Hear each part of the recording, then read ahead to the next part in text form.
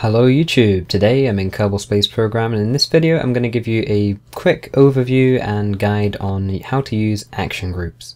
So if you don't know, action groups are basically ways of having executing commands on your rocket that are bound to a button on your keyboard, one of the number buttons, so that you don't actually have to right click on things and do an action that way. Essentially the name suggests it, action groups. Anyway, in the VAB or the spaceplane hangar you can go to the action groups tab up here next to the left of where you name your craft, and if you have anything you can do an action group on, then it will be selectable, and I'll show you that in a second. But first of all, let's find something we can actually use an action group on. So here's a good example, the Rapier engine, and I'll just get a little fuel tank as well so you can see what I'm doing, and we may as well add a parachute because I think we can also activate those too. So now if we go into the action groups tab, you'll see on the left hand side these are all the different action groups that there are. So there's some that are already there, like the abort thing and the stage thing. Those, so for example, stage is when you press the spacebar, gear is when you press the G key or the button up at the top on your user interface, RCS, light, SAS, brakes and abort are all the same type of thing.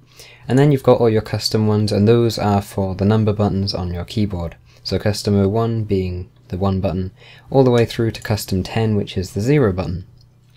So let's assign an action group to custom 01. Let's say we want to deploy our parachute. Well, if we go into custom 01, click on it, then click on the parachute when we're in the action groups menu, it'll actually be highlighted in a sort of dark blue.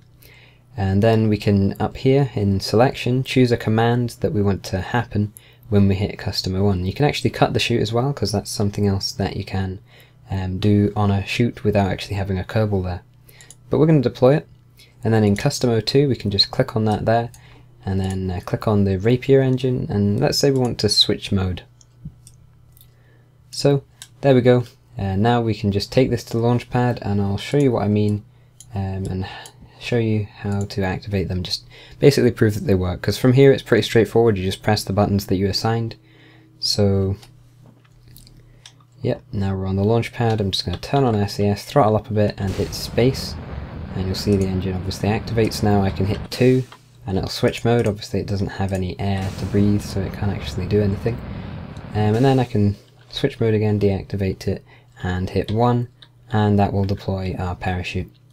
Anyway guys, I hope the video helped you work out how to use action groups.